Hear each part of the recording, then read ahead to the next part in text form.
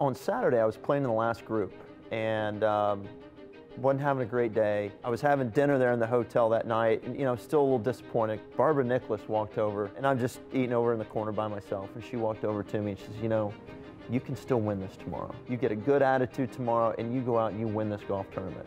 And right then, my whole attitude and demeanor changed. Troon is typical links. It's out and then back. And so the front nine, because the way the wind had been blowing all week, was pretty gettable, but you had to shoot a good score. The best shot I hit all week was on 17. I hit a 3-iron in just kind of the back center of the green. Made another, 30-footer or something.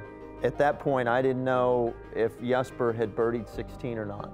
So I went to 18 thinking I was one ahead, but really just trying to get a ball in the fairway. I turned it just a little too much, and I remember kind of seeing it disappear over a little knoll and not sure if it was a bunker or not until I got up there. I dumped a 6-iron in the middle of the green and 2-putted. At that point, you see the board. Well, I didn't know because I didn't look.